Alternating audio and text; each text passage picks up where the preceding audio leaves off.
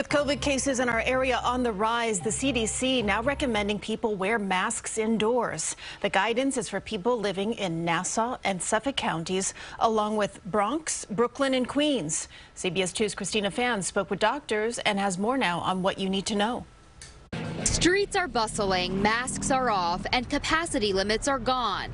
It feels as if COVID has been eradicated, but numbers indicate it's very much still here. There's still variants that's going around. I know somebody who has it right now. The Center for Disease Control and Prevention is recommending indoor mask wearing in 5 New York counties in its latest COVID data tracker report. The Bronx, Kings, Queens, Nassau, and Suffolk counties are all in the orange, with positivity rates between 7 to 10%. Physicians say the good news, though, we are still seeing that most people that have had their vaccine are still having milder symptoms than the people that don't. Dr. Frederick David has already seen an influx of patients at Long Island Jewish Medical Center.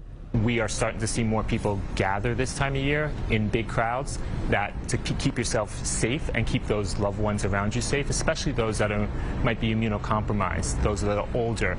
It probably is safer to wear a mask. Most New Yorkers say they'll oblige, especially with flu cases climbing too. I've been wearing it since the pandemic started, and it's still around, so I'm just doing the same things that I did, and I've never had it. It might have turned into a common cold, but it's still here, and I want to live. According to the CDC, the number of influenza hospitalizations for this time of year is at its highest level in a decade. Since October 1st, there have been at least 8.7 million cases reported. In downtown Brooklyn, Christina, CBS 2 News. There have been 4,500 deaths from the flu so far this season, including 14 pediatric deaths.